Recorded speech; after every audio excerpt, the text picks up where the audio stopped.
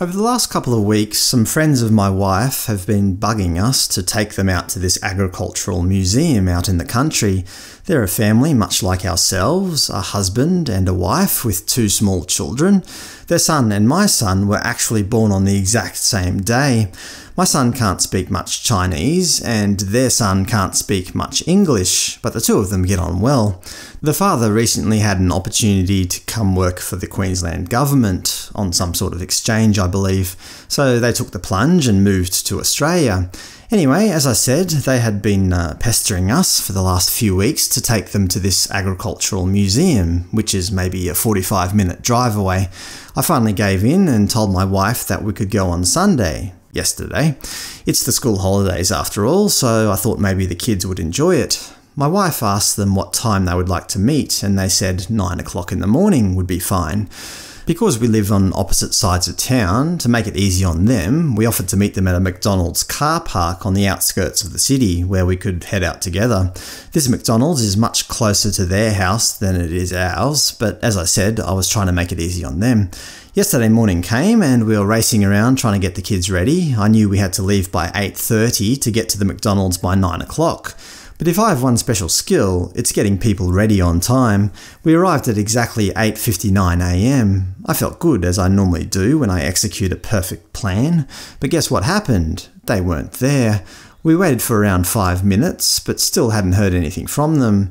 My wife sent them a message telling them that we had already arrived, but still no response. It wasn't until 9:15 that they finally decided to reply. They said that their 3-year-old daughter was just having breakfast and they shouldn't be too much longer. Do you see what they did there? They essentially blamed their 3-year-old daughter for them being late. I guess they thought we would be less upset if it was their innocent daughter having breakfast that was the reason for their lateness, rather than them sleeping in or whatever else really happened.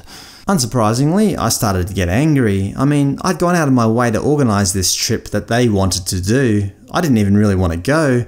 We managed to get our kids ready on time and travel the 30 minutes to the McDonald's and still arrive on time. They only had 10 minutes to travel. How could they possibly be late? Finally, they arrived at around 9:30, 30 minutes after they said they would be there.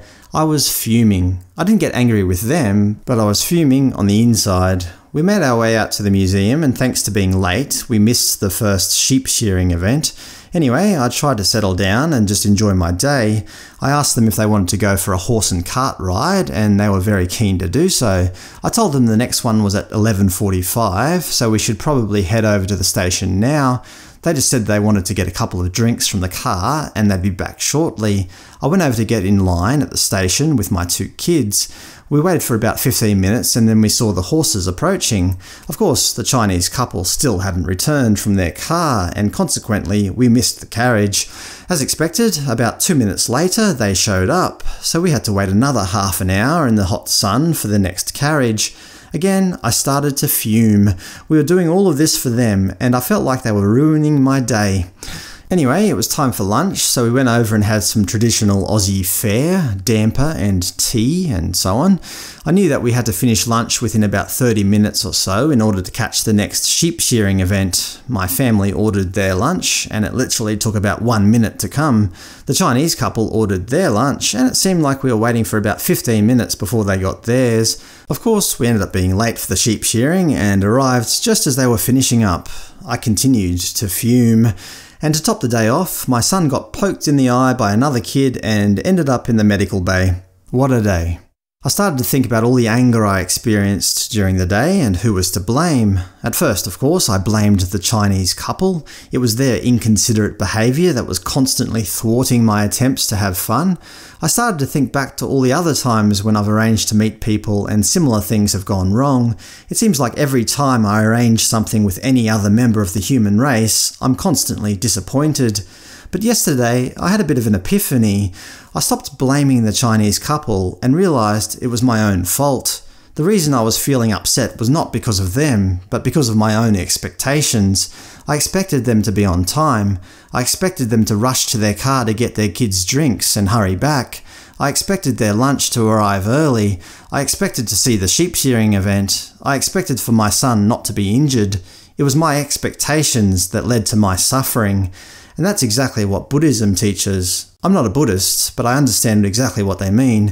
If we constantly go into every situation with an expectation that things will go a particular way, then we will forever be disappointed. Things don't go as we plan, because that's not how life works. If I'm out bird watching and a bird doesn't come, do I get angry at the birds? Do I shout out, "You stupid birds, why aren't you coming?" No, of course not. But yet, I put these ridiculous expectations on how people should act towards me, and what happens in the end? I get upset. I get angry. Expectations only hurt myself.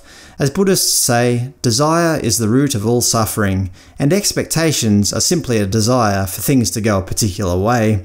I can't change how other people will act. I can only change how I react. If I'm forever expecting people to act in a certain way, well, I'm forever going to be disappointed. Just as animals don't act how I expect them to, nor do people. For me to think that they should is naive at best.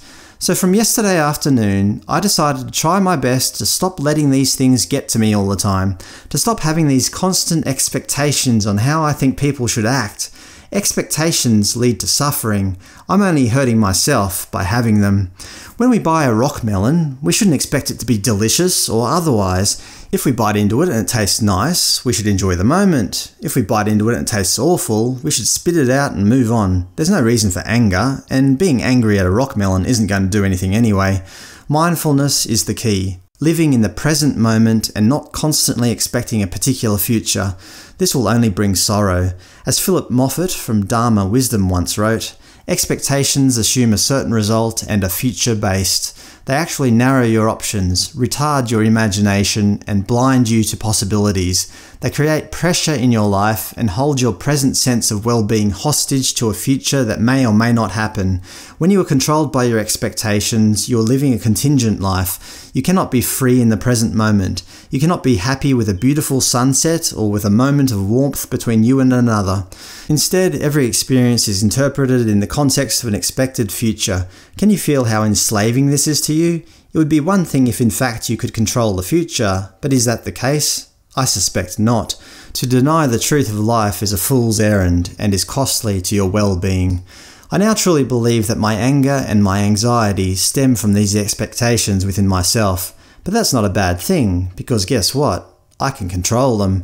I can choose to get upset when somebody is late, or I can choose not to. I can choose to worry about a future that may or may not happen, or I can choose not to. But if I'm constantly expecting things to turn out a particular way, I'm setting myself up for failure. So why do it to myself? From today, I'm on a mission. I'm going to do my best to let go of all these expectations, to live in the moment, to practice mindfulness. Of course, I will stumble. Of course, I will make mistakes. I can't expect myself to be perfect. That's just another unrealistic expectation. It's just not worth being angry all the time. It doesn't help me. It doesn't help other people. It just leaves me in a constant state of anxiety. So it's time to let go.